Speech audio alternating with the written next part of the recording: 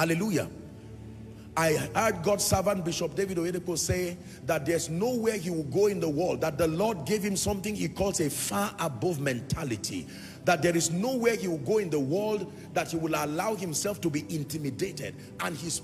Hi guys, this is Emeka Anslem and I welcome you to my YouTube channel. I just want to say thank you for always coming back and back again to my channel to watch my content. I really hope that they've been a medium of great blessings to you. Alright, let's get back to the video. This one of the cardinal pillars for effective leadership and becoming an influence is having a strong conviction of your identity, because as you sojourn through life and destiny, hear me ladies and gentlemen, culture will try to redefine you.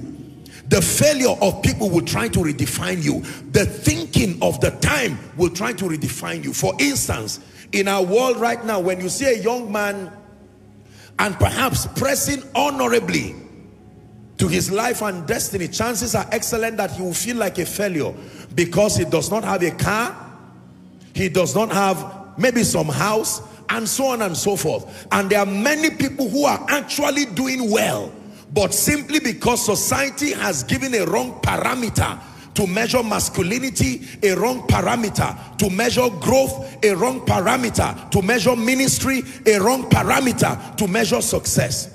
The fake life that is eating up the average young man in our society is credited directly to identity crisis.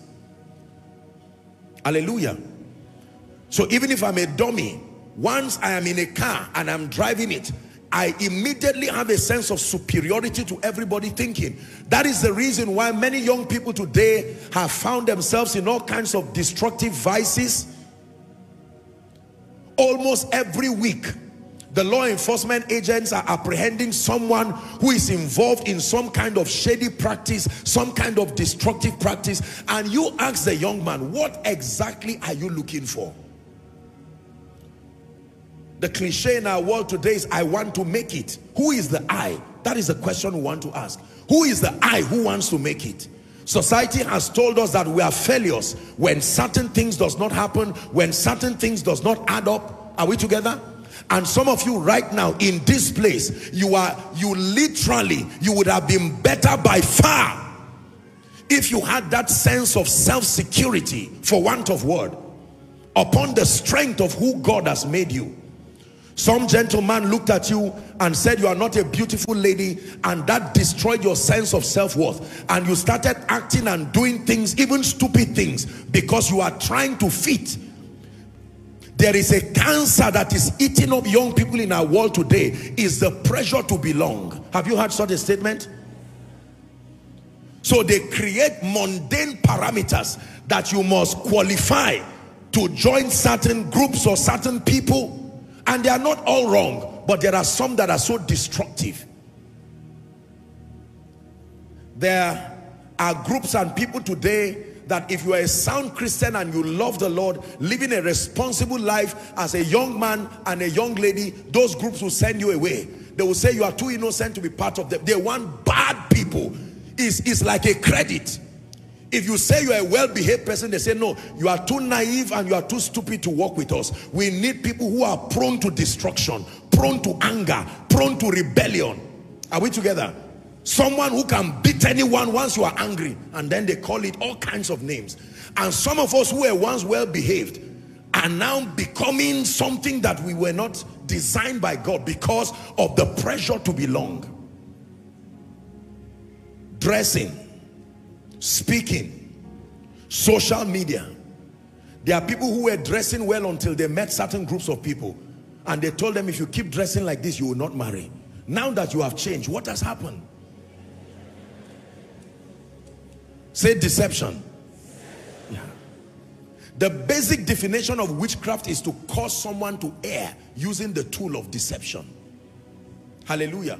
How about young men with the value of respect and dignity and honor, but then here comes a group of very confused but arrogant people who now begin to put pressure on your identity, and they say, Mr. Man, at the rate at which you are going, you will never get established. There is a way we do things, and after 2 years of foolish work, you find yourself in the prison.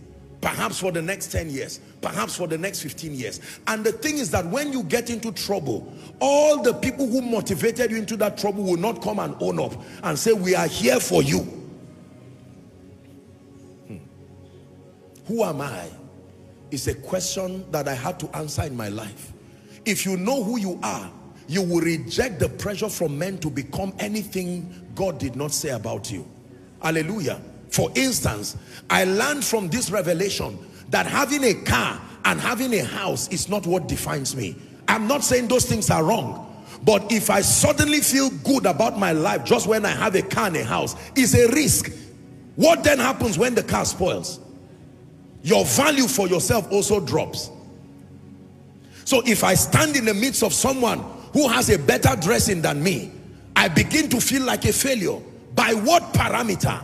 Who brought these parameters? It's time for you to begin to probe the things that represent the epicenter of your self-worth. Now, I'm not saying to not be challenged, because there are some of us who really need to be challenged. If people don't challenge you, you will never leave that psychological cocoon that you are in. So being challenged is a good thing for many people. Hallelujah. Yes.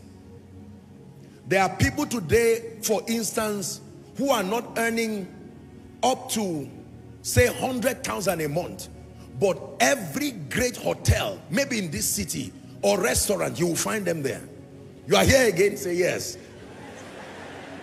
Who is paying for this? No, by myself. 20,000 out of a salary of 100,000. You didn't tithe, you didn't give, you didn't save, you didn't do anything. And then, while the food is there, you now take this thing you put take. And then you send it and say, look, maybe God is good, or to God be the glory. And then the people you hope to see, as always, you know I'm not being sarcastic, I'm probing you. What you see today that you call koinonia, ladies and gentlemen, is not just a journey of faith alone, it's a journey of patience. Life challenged our identity in various ways, but thanks be to God for the resilience to remain. When you find out what God has said about you, it doesn't matter who misunderstands. Many of us today want great organizations. You want to lead ministries, you want to lead businesses, and someone says stupid and you are crying. Is this how I am? You mean this sister just looks at me and says, but the question is, are you stupid? Has the word of God ever told you you are stupid? Those who mentor and lead you, have they ever told you you are stupid? So someone who has no investment whatsoever in your life wants to come and claim a stake in your mind, and you give them permission, you give them entrance into your mind. Before I listen to you, I must see the contribution you have made to my destiny. You don't come as a stranger and want the seat of somebody who has made meaningful investments. Is someone learning now? So you must know how to edit opinions and throw rubbish to the bin and keep moving. Someone looks at you and said, you look like you are not a powerful Christian. From you, I suspect that as this lady, you will most likely not be a great lady. Congratulations for your ignorance. Watch as you learn and ask God for forgiveness for the remaining part of your life. Because as for me, I'm evolving. Because like our people sang, the word of God is with me. The Holy Spirit is with me. God has placed models before me and a determination to succeed. No, there is no power in existence that sustains what it takes to keep you down.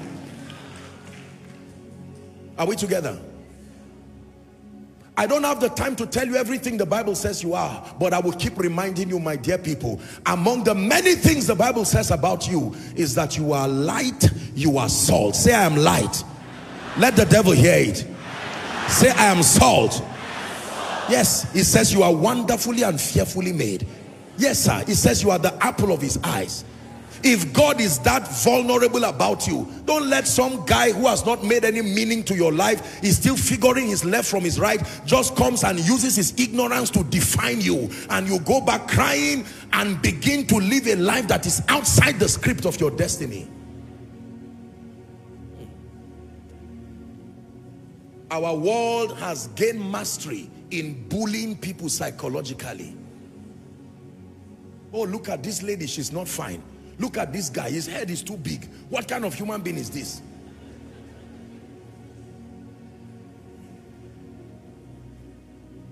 Many of our children today are joining occults and joining all kinds of satanic things thanks to those kinds of negative statements. So when you tell a lady she's not beautiful, enough. When you tell a guy he's broke, he doesn't have money, enough. You put pressure on them to start doing a lot of things. But in the name of Jesus, I'm telling you now, everything Satan has been whispering to your ears that did not come from scripture, we decree and declare, may those sounds cease in your life. Is someone learning?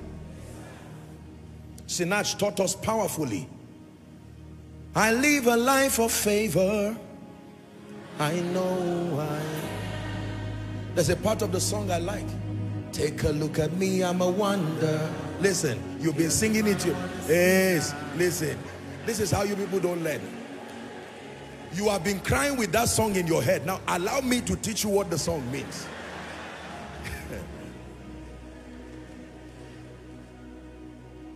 You hear what that song says? It says, take a look at me, I'm a wonder. It doesn't matter what you see now. Sounds to me like scripture. It doesn't matter what you see. Don't let the 20 naira trouser deceive you. The person inside is a company that is rising. Don't be deceived that after the grace, while others are hopping into their cars, God bless them. And you are walking after such a powerful message and you are asking, so what did I fall down for? You are joking. You don't know what entered your spirit. The Bible says, now are we the sons of God, and it doth not yet appear. If you had seen some of us 15, 20 years ago and they told you this version of us exists in that version, you will not believe it. Do you know the other versions that are still in you? You have seen the weak one. Thank God you have seen the weak one once and for all, so that every other thing you see is a strong one evolving. Yes, sir. Do you believe what you are hearing? Man of God, I know you've not started ministry, but it doesn't mean the call is not there. You think we're always celebrated? No. I taught my dear people in Zaria, you work out your own salvation. It does not start with doing. It starts with believing something about yourself. Hallelujah. When people hang themselves, what do you think leads them to go and get a rope? You know how painful it is to hang yourself and watch yourself die? Yet there are people who prefer that because life has told them something. I was told a story, I think it's just maybe some fiction to illustrate a point, that somebody was angry with life and he was wearing some clothes that were not really nice, and he was on his way to go and hang himself, and there was a beggar who was watching him. When he saw him tying the rope, he said, please sir, since you are going to die, why don't you remove what you have and just give me, because at least if you die you will be naked. And the man turned and said, so what I'm wearing that I think is a shame is somebody's prayer request. Do you know how many people are secretly praying to be you? They have seen something in you you have not seen. Your focus is just beauty, whereas they've seen virtue and they are praying. They've seen character and they are praying. Is someone learning? You are just looking at, for want of what, 6-pack or whatever number you are looking for. Whereas someone is seeing a loyal, a trusted person. If you are hearing, say amen.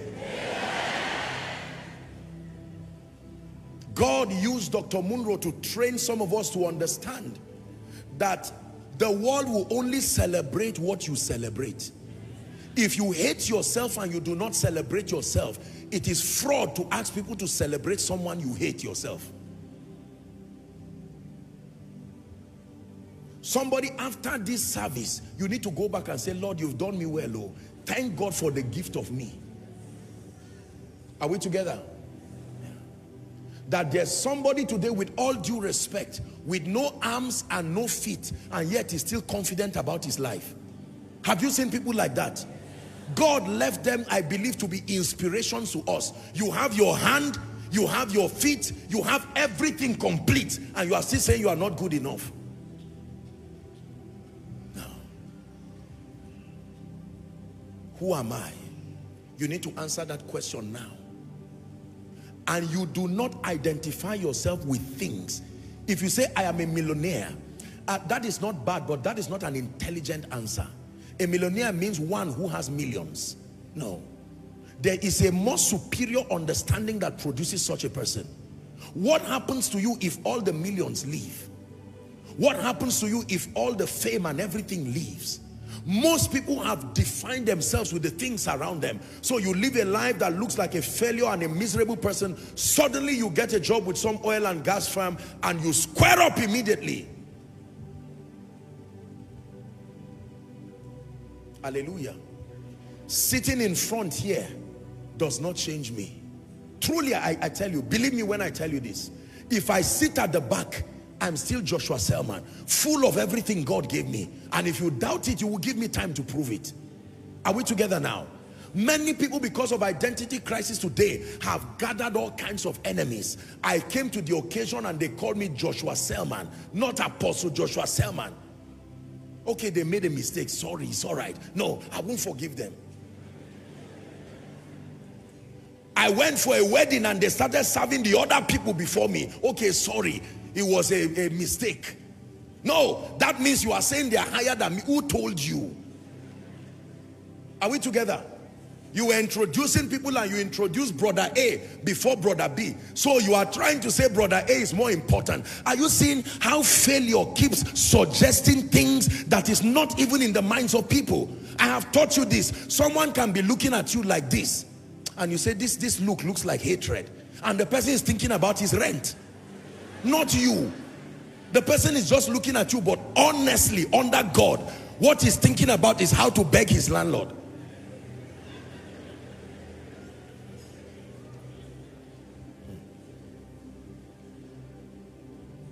My dear people, hear me. This is not a call to being pompous, being loud without reason, but it's a call to a settled sense of confidence. No matter what you say about me, provided you are not God and you are not anyone in front of me that I respect, you only wasted your energy and your sound. Do you have that kind of courage? Because there are many times as you'll be learning, you will have to walk alone. Are we together now? I believe everything God says he has made me. My sufficiency is not of myself but of Christ, who has made me an able minister. Many years ago, I used to share this humorously. Those days when we started and I started traveling, I didn't used to wear all these kinds of things. I would just wear a polo and a jean and my palm, just flying. And you see the people waiting at the airport for the great man of God, whose message they have listened to, largely audio. So most of them have not seen me. Usually a few people will recommend to the church, you need to bring this man of God. Then I come down from the plane and they're looking at me. They're wondering, is it my protocol? Is it this? And when they see me, you can see the shock and the disappointment. I mean, this is what we've been waiting for. And then I greet them sometimes and they're like, okay, that's the car. Please enter and let's go. It's not my fault. God put the grace in me.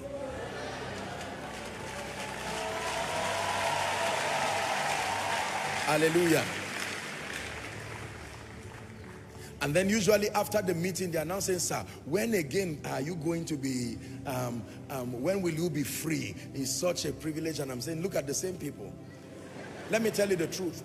When you know who you are, you don't need to waste time telling people who you are. If you find yourself always trying to say who you are, it is a mechanism to manage your not knowing who you are. Does a lion tell you it's a lion? Lions roar and it stops there. An eagle does not need to tell you I'm an eagle. Keep watching the sky. Sooner or later, you will see that there is only one bird that is soaring with such level of mastery. That bird is not called a pigeon, it's called an eagle. Are we together? The pressure to try to prove a point is something that must die permanently. If anybody thinks you are a failure, forgive their ignorance while they learn. And if they insist that you are a failure, leave them with God, the one who called you to make you successful. If a gentleman looks at you and says you are not fine enough, thank God, because you would have married the wrong person. Let him carry his trouble and go. Are we together now? Did you hear what I'm saying? And if some lady tells you that she wants somebody with all the money in the world, bless God for her. And thank God for the one who will see you while you are rising, so that you will not have any fear when you rise. Identity crisis. My dear people, hear me. There is more within you than you will ever imagine. There is more within you. Yes, you can be a work in progress. Don't let your limitations define you. Did you hear what I said? Yes. It does not mean to embrace everything, including what is destroying your life. That's not what I'm advocating. Some of you have very bad manners, with all due respect. Some of you are not people of character. Some of you are not visionary people. I'm not saying embrace that part of you, but have it that there is potential within your spirit. The Bible says we are born of the incorruptible seed of the word of God. Hallelujah. I heard God's servant Bishop David Oyedepo say that there's nowhere he will go in the world, that the Lord gave him something he calls a far above mentality. That there is nowhere he will go in the world that he will allow himself to be intimidated, and he's proved it with his life. Now, there is a false sense of confidence where you abuse and insult people. They say lift your hand, you say no, I'm fearfully and wonderfully. No, you are rude and ill-trained. That is not how fearfully and wonderfully made people behave. This is not my advocacy. Are you getting me now? Yes. Or you sound very sarcastic, you laugh at people, you fight people and say I'm like that. No, that's an attack. Come next week so that your problem is solved once and for all. But I'm teaching someone here who, before the alert comes to your account, you are still confident. You are in one room and you don't hide where you are staying. You don't follow through a 3-bedroom and turn around and go to your 1-bedroom because you are trying to show that you are. What is there to be afraid of?